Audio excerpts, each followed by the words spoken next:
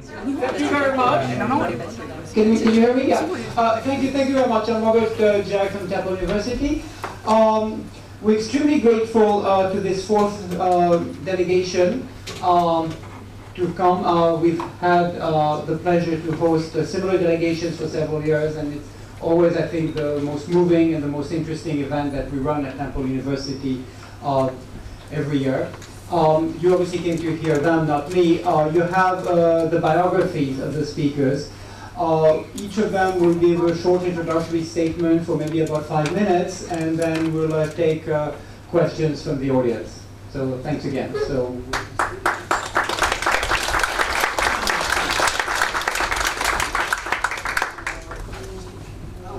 I can start out? Whoever wants to start. Well, I have a microphone, I just might as well speak over. I'm Laura Cummins. I married Farron Cummins, who was literally the boy next door. And he joined the service in 1940 and spent only about 12 years in the service. 4 of those in the Philippines, and the others in Roswell, New Mexico, or Randolph, Walker Air Force Base was. And I want to tell you a little about his story. He joined, as I say, in 1940, and he spent quite a bit of time in the Philippines. Oh, pardon me. That'll work. And then when he came home and he got out of the service in 1951, and after 12 years of service, and he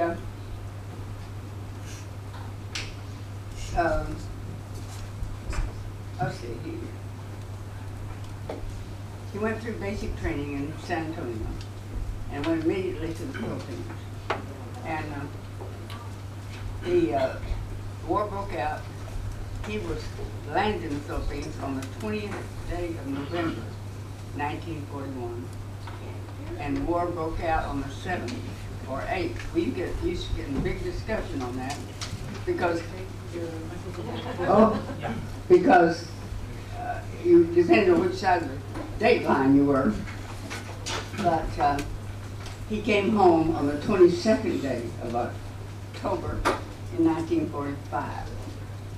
You gotta hold that mic closer, baby. Gotta swallow it. I'll do it. The fellows, when he first came home, they were given the basic choice if they re-enlisted in the service.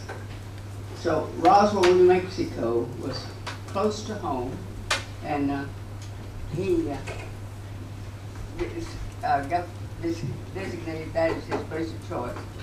And he, pardon me for he, as I say, when the reason he got out of the service was he bought a vending machine business, and somebody had to run it.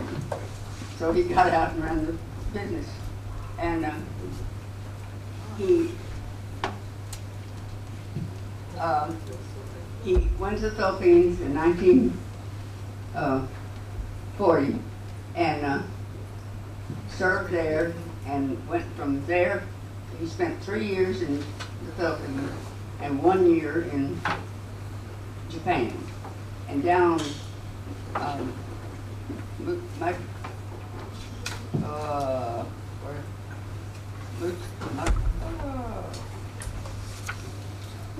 anyway, some island down there.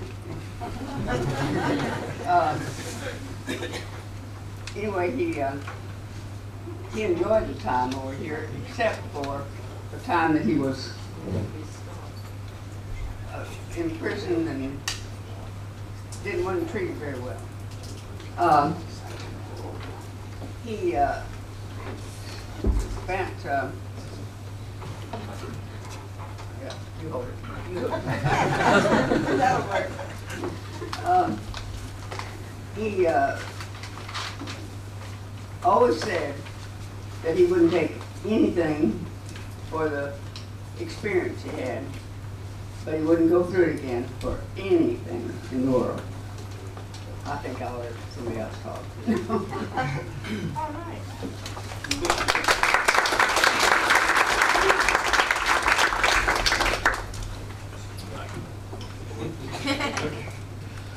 My name is Bob Here. Now, Here is a German name and a German word, and what it means is army. I was soon to find out the fate that I would be facing after I graduated from high school. A week after I graduated from high school, I joined the Army Air Corps at Marchfield, California, in Riverside. Anyway, I never expected to get overseas to the Philippines. That was the last thought I had in my mind. But, well, here I am after a little tour there. But my career was very interesting. I spent 3.5 years in the Japanese prison camp, and I was at 8 different POW camps in the Philippines, and that included a stint of 2.5 prison camp, or 3 prison camps on Taiwan, and 3 prison camps on Hokkaido. So here I am. I finally retired in 1945, and then a month later I came back into the service because I had missed the service and I really enjoyed it. I was a photojournalist in the Air Force and worked on base newspapers. And I was sorry about one thing, being a photographer, because I entered Air Force contests for the sake of getting that promotion, and I was given honorable mentions for the many roles I won as first place during a particular year, 1956. Anyway, that was one part of my career. Then my second career, I retired in 1961, and, 1966. Then I decided to work for the United States Post Office, and I worked for them for 18 to 20 years. Then I started my third career, and you'll never guess what it was. No, I became a house husband. And I just made sure that I did the laundry, made the beds, kept the house clean, made sure dinner was on the table, and didn't have a headache. Because we were newlyweds. But anyway, I had many various experiences as a prisoner of war. I was in 8 different POW camps. I was in 2 in the Philippines. I was in 3 different camps on the island of Taiwan. I was in 3 different prison camps on the island of Hokkaido. And How much did you weigh? the scales didn't even move when I got on. I'm not sure. Probably weighed about 124, 125. Thank you very much. But anyway, I was very pleased to be able to come to Japan on this particular trip because I'm amazed, I am truly amazed at the progress that the Japanese people have made. It almost makes me ashamed to be American. They're so far ahead of us, but pathetic. The buildings, I wondered, well, maybe I should give a name to each one of the buildings, but then I ran out of names. And they're so tall, I got a sore neck trying to see the top of them. But we're very impressed, my wife and I are very impressed by the city and the carefulness of the drivers, the courtesy they extend to each other, walking down the street, driving, riding buses, and so forth. And I says, well, I wish I could take a little bit of that back to me, maybe I will. but I may be rejected by Americans for having such outlandish ideas as to be polite, like you folks are here in Japan, and to be as ambitious. And I once said that you must have a wonderful group of engineers that live in this country to build these structures as high and as sound as you do. And with that, I think I'd like to close, and I want to thank you very much for listening to me.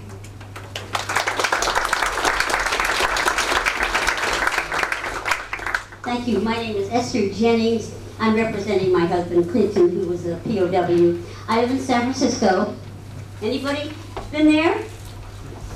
Cable cars, Golden Gate Bridge, Alcatraz?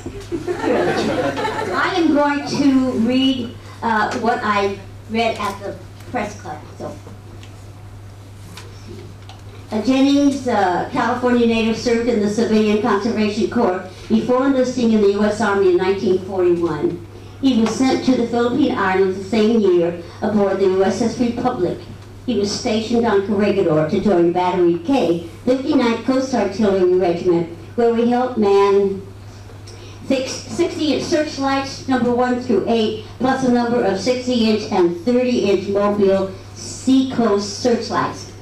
He was surrendered by General Wainwright on 6 May 1942. He was. People mistake a lot of times. The men did not surrender. They were ordered to surrender. That does make a difference. He, okay. He was sent to a series of POW camps in the Philippines, Bongabong, Cabanatuan, Lipa City, and Bilibid. In July 1944, he was herded among the 1,600 other American POWs aboard the hell ship Nisuyo Maru to be shipped to Japan. The nightmarish 2-week voyage to Moji, Japan included an attack by an American submarine Wolfpack on the unmarked transport. Jennings was the first held in, and I may be pronouncing these names wrong, Hirayama Mine. The company was dissolved in 1969, but its exploration and research division became independent as Meija Consultant Company Limited in 1965, and it still exists. He was then transferred to Fukuoka number 9B, located near the town of Miyata, now the city of Miyawaka, again to be slave labor in a mining coal, but a slave labor in the mining area. He spent 25 years in the Army after that. And I appreciate your interest, because I'm all interested in you. What are you doing here? I'd love to hear more about it. Thank you very much for your interest.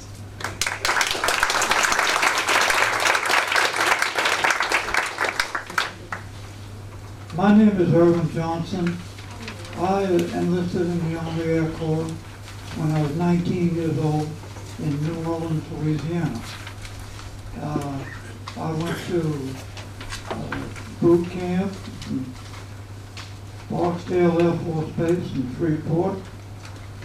I was sent to Savannah, Georgia, and after that I helped load equipment on a troop train, and we were sent over to San Francisco. We left San Francisco November 1, 1941, and arrived in Manila November 20, 1941. I was Christmas Day, the outfit that I was in, the 27th Bomb Group, the 48th Material Squadron. Our cooks had a beautiful dinner fixed for us, and since it was Christmas Day, but the Japanese planes came over, and we didn't have our Christmas dinner, so they took us and put us on a ship. We went over across Manila Bay to Mariveles in southern tip of Japan, and then I was put into a second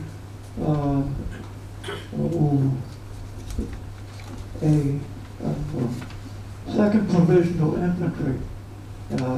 Here I was an Air Corps man, had no infantry training. They gave us WW1 rifles that was still in cosmoline in grease, and we had to clean all the grease off of it. And my infantry training was go out and shoot 5 rounds, and that was it.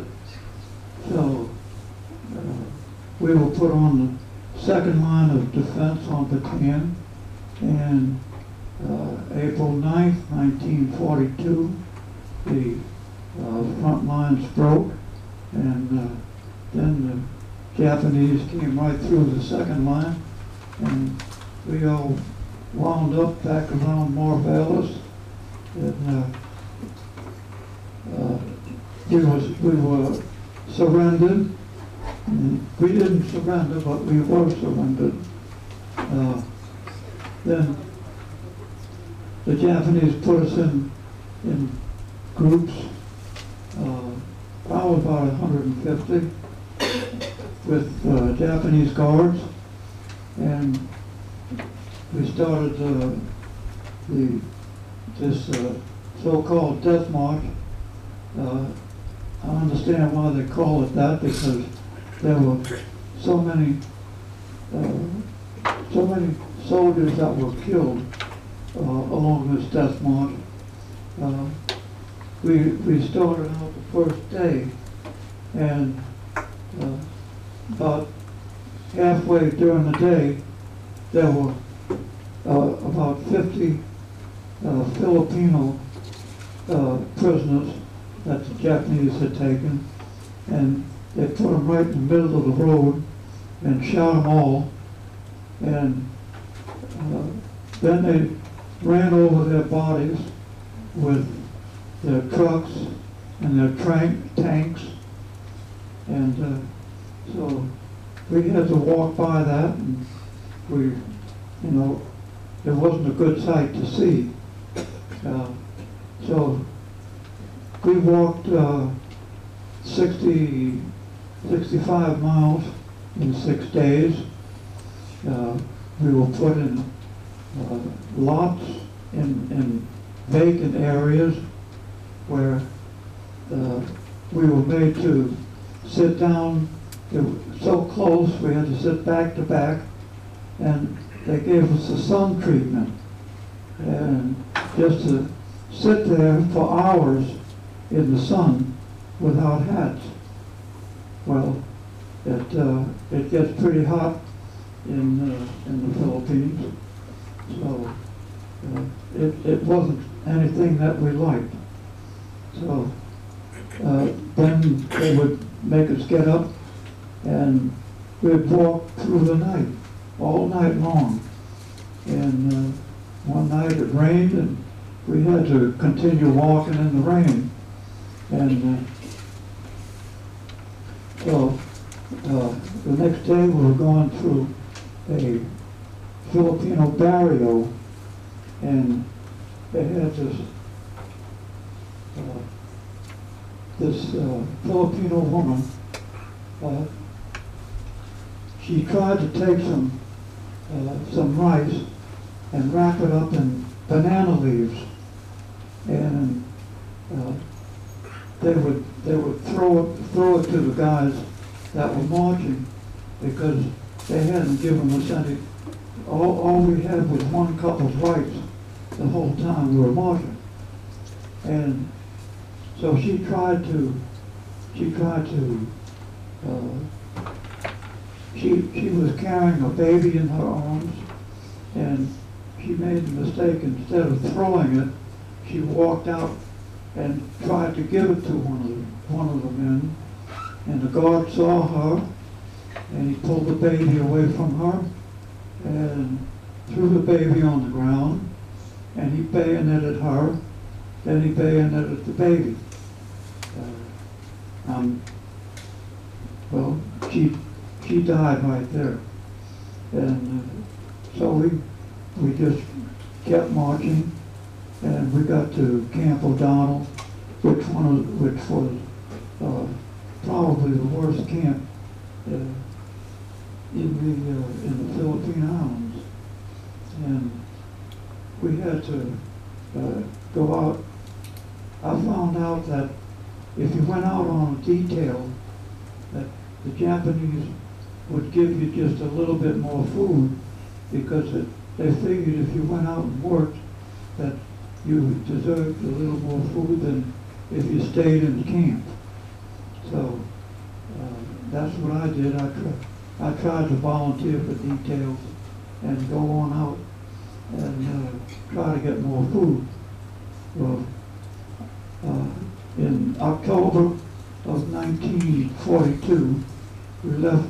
They took us and put us on a ship, and the Totawa Maru, and we went up north to Formosa, and from Formosa we started further north and turned around and came back because I understood that there were American submarines in the area. So we stayed there about a week, and then we started north again, and we got not too far out where we saw 2 torpedoes coming right at the boat. The Japanese captain turned the boat sideways, and saw one of the torpedoes went right along the side, and the other torpedo must have been a dud or something, because it just sank.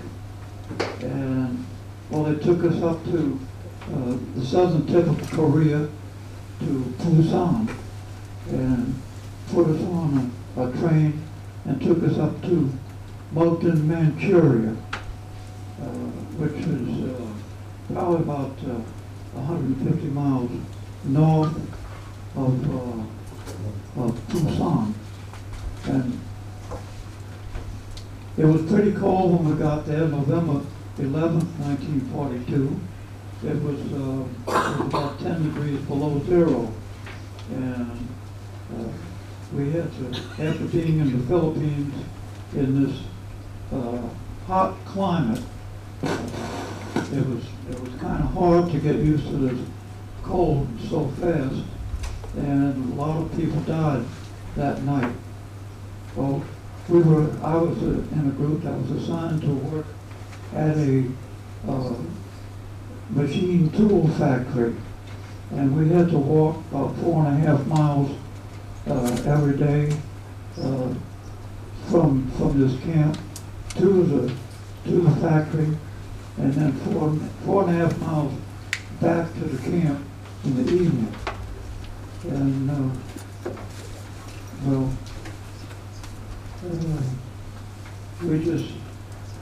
we worked there until the end of the war, and August, I think it was August the 17th,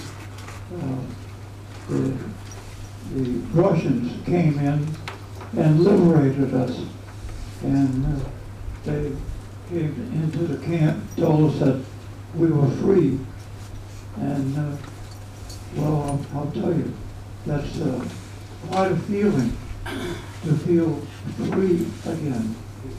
But you couldn't really feel it until you got in American control, where you could see that stars and stripes, because we got awfully tired of seeing that big red dot on the flag.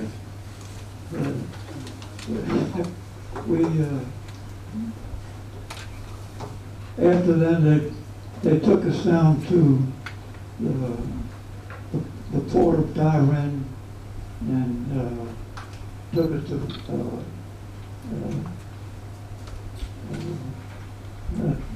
not Formosa.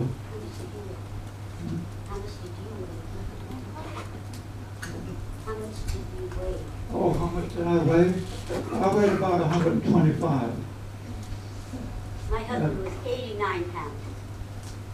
Well, that's good. Or it's not so good. Anyway, they took us back to Manila, put us on a ship. We landed in Seattle, Washington, and they put us on a hospital train, took us down to San Antonio, Texas, and Brooks General Hospital at Fort Sam, Houston. And after a while, I got some leave, got on a plane, and flew back to New Orleans and met my family. So I think that's all I'll have to talk about.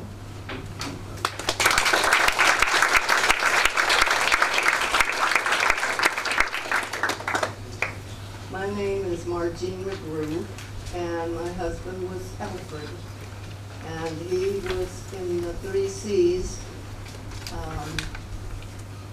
for a year, and then he signed up for the service, and they took him straight from Ohio to California and put him on a ship, and he went to the Philippines and was in Manila, and then on the island of Corregidor, which is out in the mouth of the Manila Bay. And he said it was kind of like a heaven until the war started. And then when the war started, they really got bad. And of course, when Bataan fell, the Corregidor, where he was at, fought for 5 more months. They were bombed and strafed every day. It didn't matter. And sun or rain. And then he was taken prisoner, and he worked on an airstrip in the Philippines for 2 solid years with pick and shovel, making an airstrip for the Japs. And then from there on, he went on a hell ship up to Japan. And when I say hell ship, it was because they put all the men down in the hold and shut the door. No oxygen could get in. And you set one up against another. And sometimes you didn't even have room to sit and to stand, until some of them got smart and made little beds from their blankets. And that left them a little more room.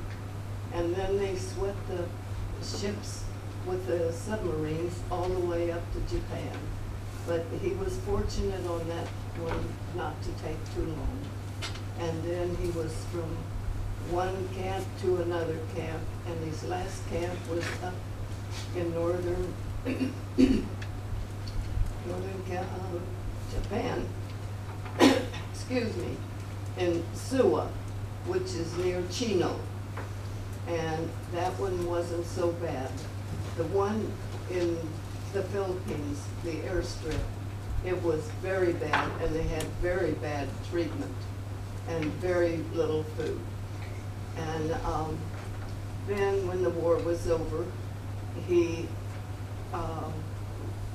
it was finished, and then he went down to Okinawa, and then they shipped him down to the Philippines. And from the Philippines, he got on a boat and went back to the States. And he would talk about it once in a while, and I did not know him at that time. And so then we got married, and I didn't know he had been a POW until he went to get some insurance. And they told him he couldn't have but $500 at a time because he could not pass a physical, having been a prisoner of war. And so we just struggled with it, and then bought some at a time and another at a time, and went on, and I raised 2 children, and we were married for 27 years, and then I lost him. And that's the end of my story.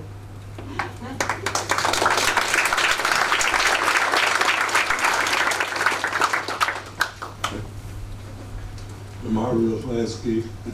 I was born in southwestern Minnesota in a little town called Lakeville in 1922.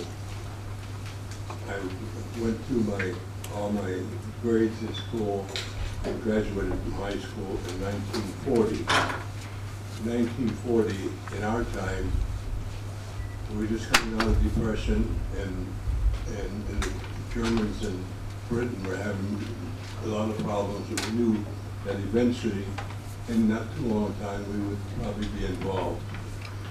So in March in 1941, I joined the United States Marine Corps. Went basic training. I would do some guard work at San Francisco. From San Francisco, we went out to Guam in September. I got out there in September 41. There was only about 400 servicemen out there, Marines and Navy. As Guam at that time was, they got mandated to World War I for some reason. And there was about 20,000 Chamorros out there, and it was governed by the Navy. And the Navy had the hospital out there which took care of these Guamanians. So that was the biggest part of the personnel. Okay, I'm going to skip the rest of my time in wartime, so you know where we become educated after we come home, and under the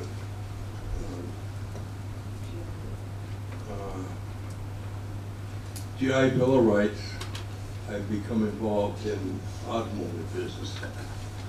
I worked in repair of automobiles, and then eventually went into dismantling automobiles.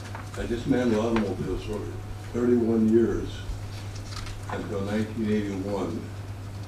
But I did an awfully lot of service work. I started in 1952 working with disabled American veterans and different things, helping service people out, along with my work. Then 1981, I sold my business and then continued service work. I was department commander for DAG in Wisconsin in 1981 to 82.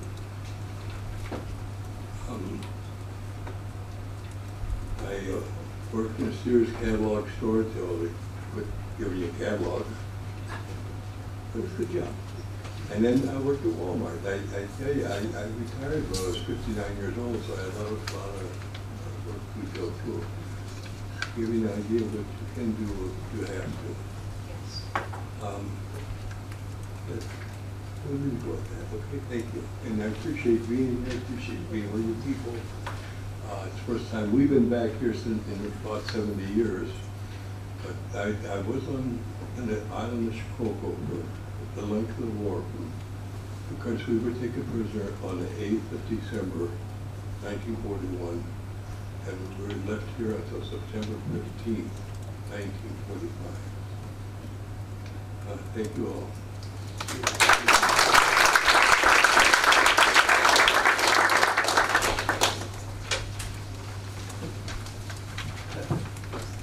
I'm just like everybody else, get lazy and sleepy.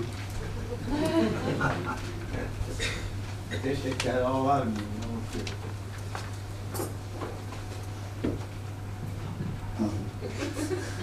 It's a lot about it.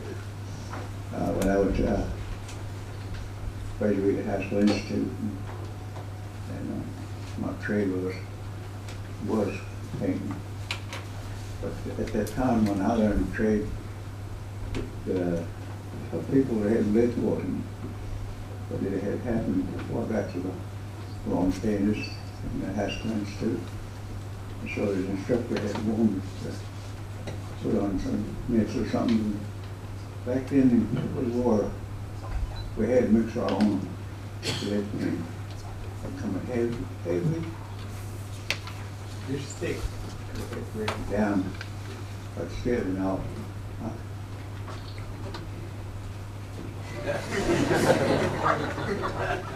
Big on that. Anyway, I learned to trade all right. But there's another thing that well, on my part, I didn't watch, but I had to put smoking. Take a little bit, soft drinks here and there, but other than that, I had to put smoking. But, the doctor told me that you had to either quit smoking or you quit drinking. Well, so I said, well, I was thinking of signing up military, regular army. He said, well, I can't guarantee you they won't take you, but they do take you, they'll probably work your pants off. So I volunteered with $50. What he said, it didn't happen at all, of course. He had other guys that gave him a hard time. But been in war school most of my time, that I knew the short offer from Marine. When the orders gave him when I was in California, leaving out for Bristol Bay area, I was on when I made the right place, standing on the ship deck, and the rest of them just stood there and looked at each other and says, and I guess got irritated, and he says, oh hell with you guys. See, y'all go back down and pack your gear and stuff, and we'll be pulling out of here in the morning, that's in California. He said, but sure, I know you're ready because you told me everything I asked you. He asked a question. Well, either that or he'd kick me off the ship, I told him. But anyway, it wasn't a special favor, but I didn't know the questions that he gave me. And so he said, well, you can do what you want to, go and lay down and sleep, or I'm going to wake you up. He said, well, you can find this in the weather. I thought. And I said, well, I think you're right. I'm going to stand on the deck here.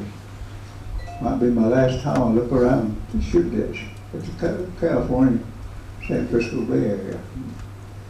The rest of them finally got on that next 2 hours, so we sailed out. But little we realized that when we left out at the dock, most of us would not be coming back. I didn't realize that war was at hand, pretty close. But I had signed myself to the military, and I didn't have no, I wanted to ask no special favor. I'll do my job or whatever it takes to do. And I did wind up in infantry, and there's some Marines there. They're trying to get me over their side. I said, y'all got me floating around there. I said, I'm in the regular army. And the guy in the Marine says, well, we're better than army. Said, well, why are you hanging around here? Get out there where you need it. You know, kind of irritated me anyway. I want to make my own decision, not somebody ask me and carry me. If I do this, I'll make a good shoulder and all that stuff. But anyway, I went to the Philippines, took my basic training, but I did grow up in government school. I did all that calisthenics, drills before we were christened. Then we had enough time back to the gym. Then he said, now you go and eat your breakfast. He said, well, he still had to line up. I didn't board school all my life. And I think that's what happened to me. Because everyone that told it, someone said, do you belong to the military family? I said, no. I said, well, anything I ask, you come to the point. I said, well, thank you for that. I said, what do you want me to do? I don't want to cook. I told her, I just jostled a little bit, but I went to the Philippines. It was like, I said, I grew up in East Papa. We had this sort of drills, men and things. And I did memorize that. Down there, straight A's in it. But I didn't realize it down there would check them out. Study work for my grades. And he said, you're going to be all right. He said, I said, why? I said, well, of course, we're going to train you when we get to the Philippines. was thrown out. There was like 8 or 10 of us who were in the same ship. You know, people realize that that wall was just around the corner when I left. And all that time, the Japanese was scheming on us, on our military. I guess we were a little too easy for us. Didn't give us enough time to really get in there. I was in infantry, so I didn't mess with the guns in my whole life. But when I got hold of that machine gun, I had a heyday because although she wasn't looking at it, I was sitting in there behind it, machine gun, and I was going in there, give me some orders. So I cut loose with this. And he said I was kidding us. I said, God, baby, he said, see if I learned what he said a while ago. And he gave me some of the orders, and I did it. There he come back and said, what y'all doing? I said, well, I'm teaching them how to shoot a gun. Well, he just yells at me too, so. But you know, people, there's time in life that you have to really come down to earth and listen to your instructor or teachers, whatever it is. I never messed with guns my whole life. Because I went out and looked with my dad and uncles, but they made me carry the little tote bag thing with little games in about squirrels and season, bird season time. But I really had urge to be a hunter. But when I got hold of that machine gun, it was just like a toy to me. And I mean, put grades on it.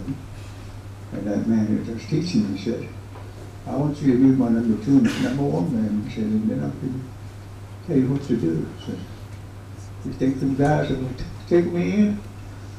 And I was in the only American Indian training in California. That's what I'd be a little bit there out, but still now, whatever it takes, that's what I to myself that I'll go. Well, I did go to California. I took my basic there. It's kind of rushing orders, and I couldn't think of what I say, but now it seemed like it. Every time I lay down, I have a dream that we're sailing out in the ship dock and showing out in about another 3 or 4 days. Until we get our gear and whatever your parts and training is, you're going to need all of that, but what you like to wear, what you get it, and what you take that. I can send you the Philippines. So I never mess with guns. I know, but my uncle wanted to even look at one. The sister-in-law, it's a children that my uncle thought had his guns up over a door, like a door up on top, like that's the part. He had some little hooks made, and he hanged his rifle up to it. But I said, that's one thing we've got to do is take the shells out. He said, well, how do we do it? I said, I'm glad you told me that. Well, safe to a lot of them. Don't matter too much, but anyway, I guess I'll just put it on here, of course. But I didn't overseas it. That's with machine gun, not a rifle at all. But I like that. We said that's it, okay, I'll quit. May I say something?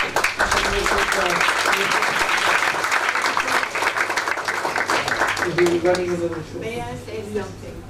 This man here is one of our American Indian from the Indian tribe. And my husband told me a story about them when they were, the Japanese got smart and they could translate English. And so these fellows have a language all of their own, the Indian language. And so they got to speaking in their own tongue, so the Japanese wouldn't know what they were saying or what the orders were. And he said, we were all very proud of them for their own language and fighting so hard. Yeah. Here, here. A little time for questions. So we'll circulate the microphones. If you could just identify yourself and make your questions very brief, because I think we'll end around 8 o'clock, right?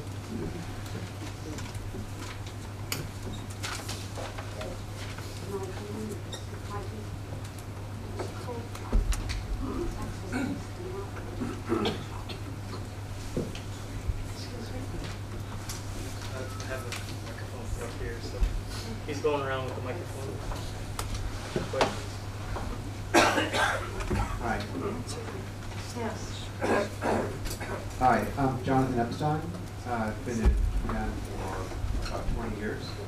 I wonder if any of you met or remember the name of Al Weinstein.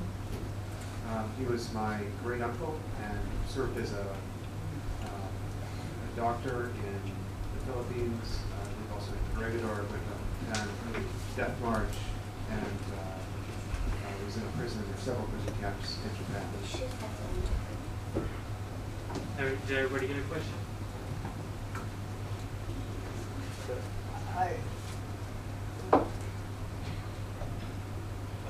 I don't know the man. I never heard of him. We should have it on record, though, on that.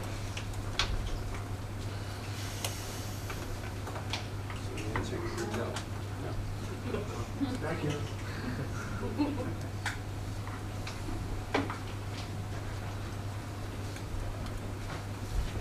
There's an organization you can pick up on your internet. It's called NARA-AAD, and it gives all the records of all the POWs and where they were in the Far East. You can just remember those 6 words, NARA, N-A-R-A dash AAD. Sorry, it was 7 years. But you'll get all kinds of information about American POWs on that website. My name is Mike Stensrud. I'm from Oregon, back in the U.S. And I had a question about forgiveness after the war. I mean, it sounds like some of you were in some real extreme situations, especially you, Mr. Johnson, you know, with the Death March and all that. When did you finally let go, or when did you agree to come to Japan, you know, and not look at them as your enemy forever, or if you even made that transition? I'm just wondering when you finally overcame whatever you experienced. Well, to tell you the truth, I haven't overcome it completely yet, but that was a different generation than what you have now. And most of the present generation,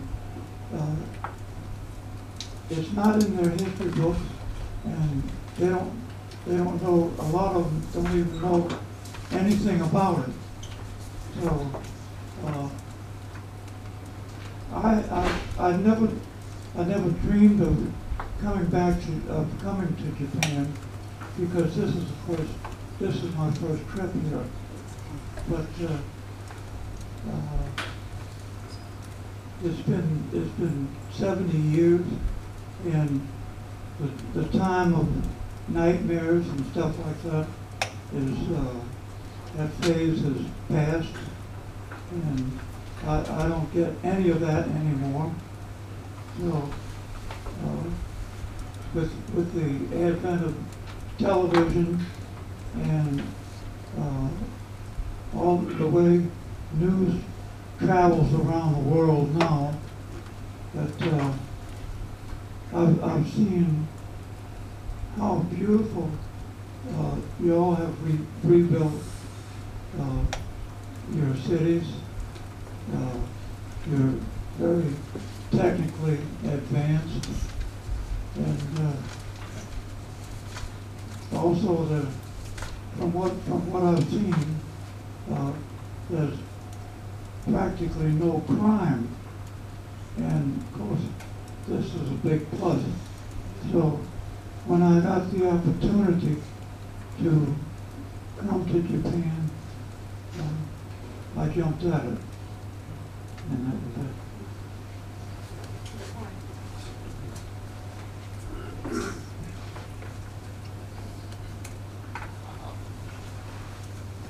my name is Sato, and my father is still alive at age 91, living in northern part of Japan where the big earthquake happened.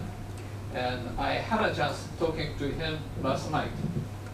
And we frequently talk about the war of his experience. And he just wanted me to convey his message to this occasion, that in all, this is my fourth attendee to this kind of the opportunity, talking or meeting POW, the fourth. And every time I had this opportunity, explained to him what they said, and he said that there was one thing he, from the bottom of his heart, liked to apologize. That is hardship. He couldn't even imagine how bad it was, and he sweared that he didn't know anything about that. So this was the biggest difference, that he didn't know and he couldn't imagine how bad it was, and just forgive us, he said. Thank you.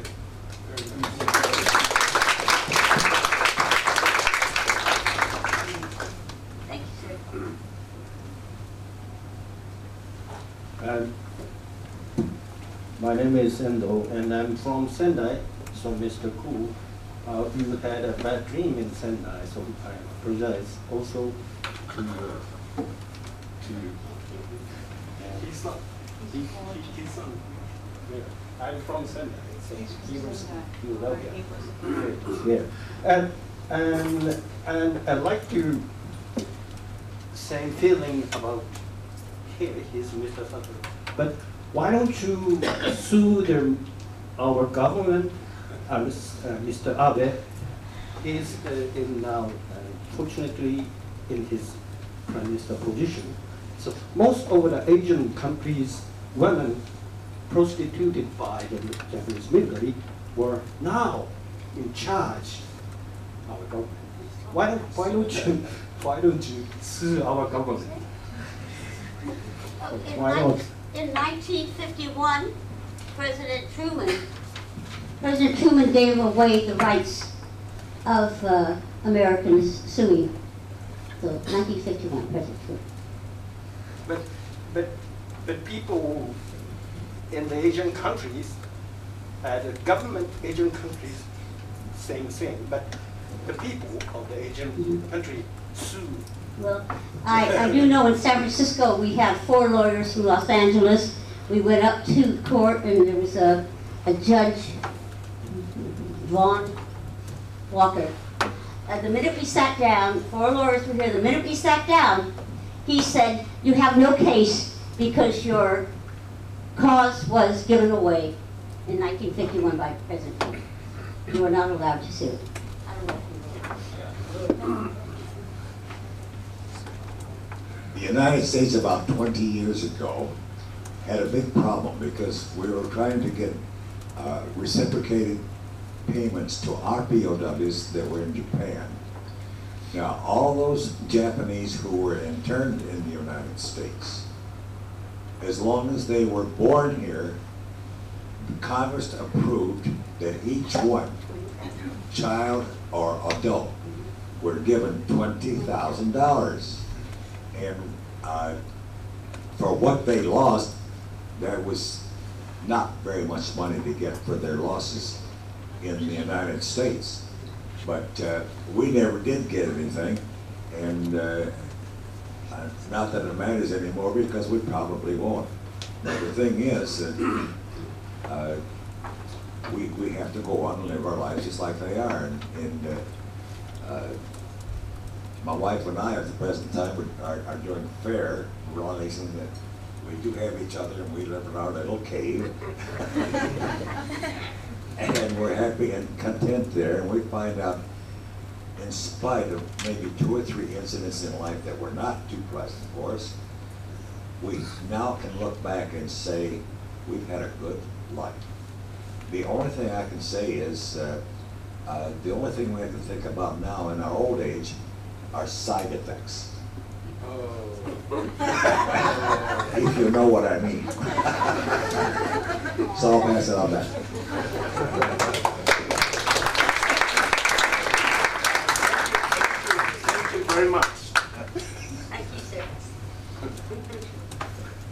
there was a problem for many years of trying to get Japan to say they were sorry for mistreating our men so bad.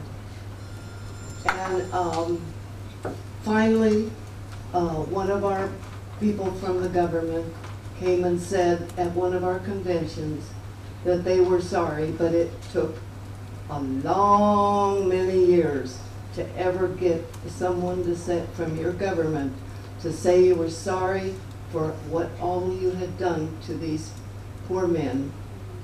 But that's the way it goes.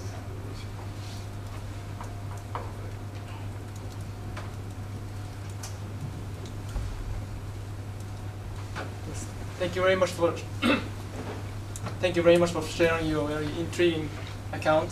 And I guess it must take a lot of courage to share this story with us.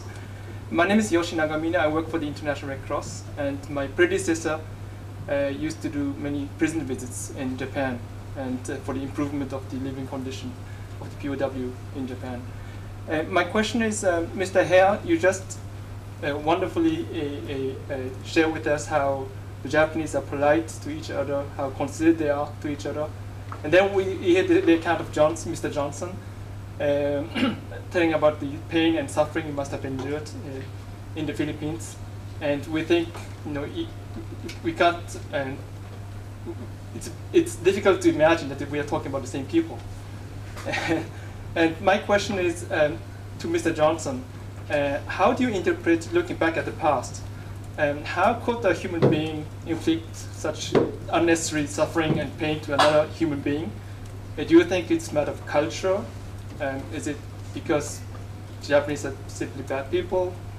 Because they didn't know the Geneva Conventions? What does the feeling at that time?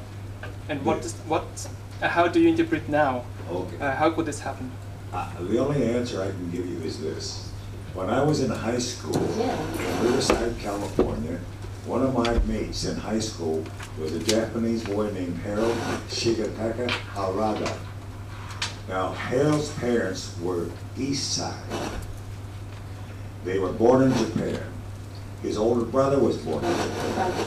His father was a school teacher, came over to California, and they settled in Riverside. The father, Jukichi Harada, opened a restaurant. His mother, Ken Harada, opened a rooming house just above the restaurant. So they worked very hard. They had several boys and a couple of girls. 4 of those young men either became an attorney, a dentist, or a doctor.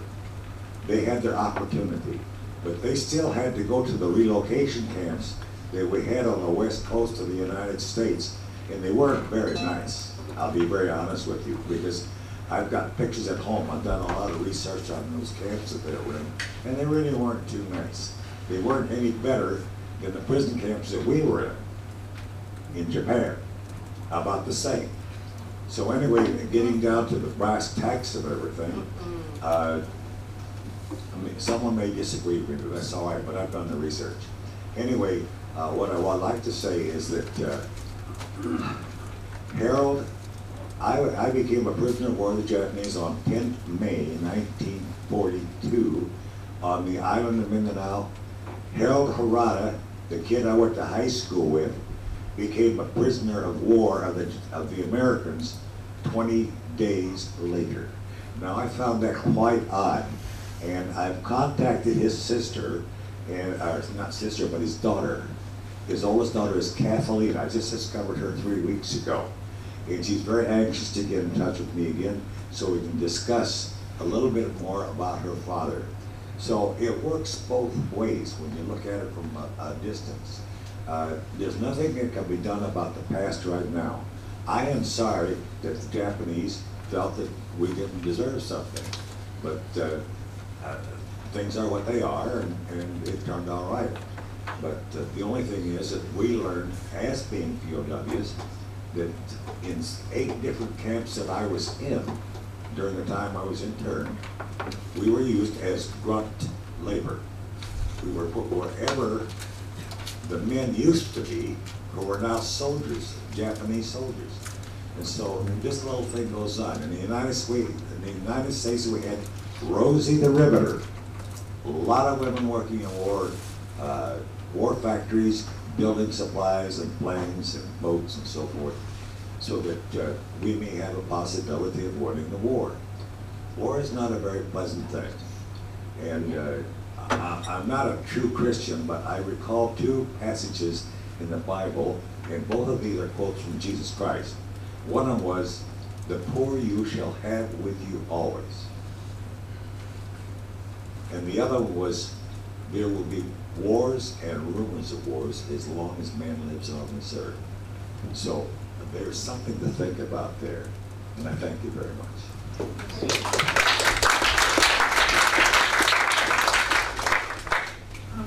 Thank you. The question was directed to you. You may have to re-ask. Yeah, can you repeat it, please? Oh. Repeat the question.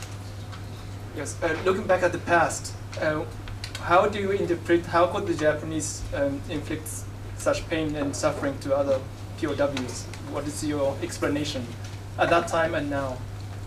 Do you think because the Japanese didn't know the Geneva Conventions? Do you think because it was the Japanese culture at that time? Do you think because due to the education? What is the interpretation of the bad treatment of the POWs? I don't really know anything about the Geneva Convention. Irvin, how do you account for the Japanese behavior toward you fellows? How do you account for it? Well, one way. True comparative negligence is always a breakdown of. One way I can account for it is that the soldiers that came to Manila and to Bataan had just come from fighting and taking over the British in Singapore, and they were very war-hardened Japanese already, and they just, I guess they just kind of took it out on us by having been what they had to go through. Does that answer your question? Yes, thank you very much. May I make a comment? Yes. Hello. The point is the Bushido, the Subarai, and the philosophy at that time. These men were considered less than human because they surrendered. Because at that time, the Japanese government had convinced the people to die for the emperor. And we were less than human because we did surrender. Interestingly enough, actually, some Japanese who were taken prisoners by the Soviets, who were then released in 1939 from Nomonhan, were ordered to commit suicide by the Japanese army because they had surrendered. Because of the attitude of that time. We know you've had a very long day, and Wakasugi-san suggested we end around 8, so it's around 8 o'clock. So we again would like really to thank you. It's been an amazing evening, and we'd like to thank the Foreign Ministry for making this possible, and we'd like to thank Yuka. Where are you, Yuka? You're hiding? Yuka Ibuki. Thanks to whom this has also been possible, and she's worked very hard on this. So thank you very much.